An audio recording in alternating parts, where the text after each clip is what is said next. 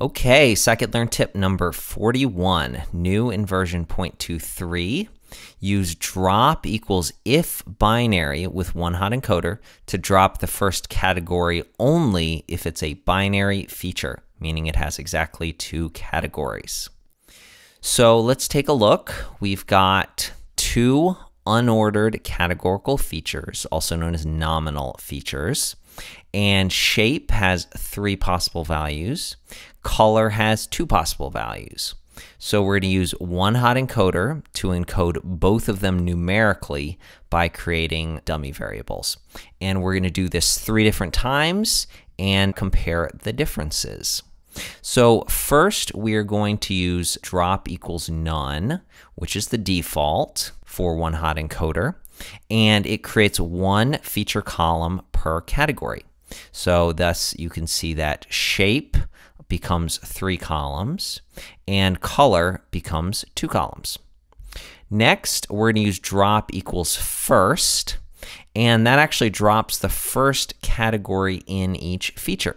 So shape, instead of becoming 3 columns, becomes 2 columns, and color, instead of becoming 2 columns, instead becomes 1 column. Now, this is allowed because when you use OneHotEncoder, 1 column always contains redundant information, and so dropping it avoids multicollinearity.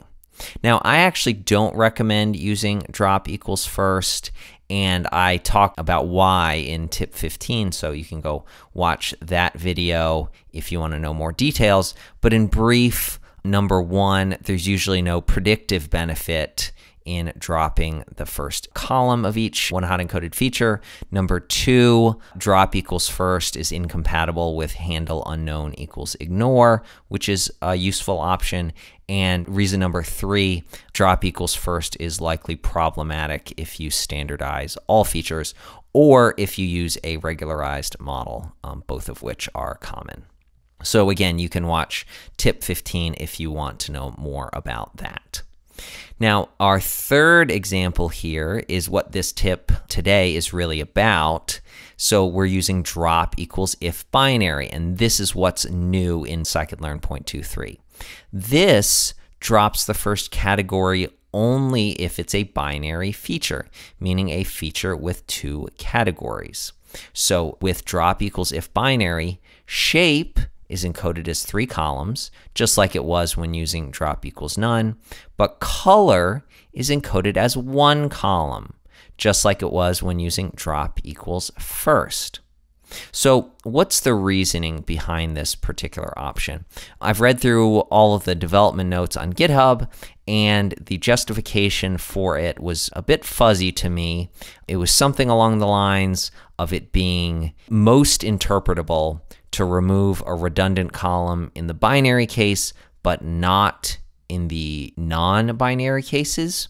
So again, this is a bit fuzzy to me as to the justification for using this. If it's clear to you why you would use this option, definitely let me know in the comments, and I'd love to understand it better. As for me, I see drop equals if binary as having the same exact problems as drop equals first, so I'm going to continue to use drop equals none, but because you might see these out there in the real world, I wanted you to be aware of the impact of using each of these 3 options.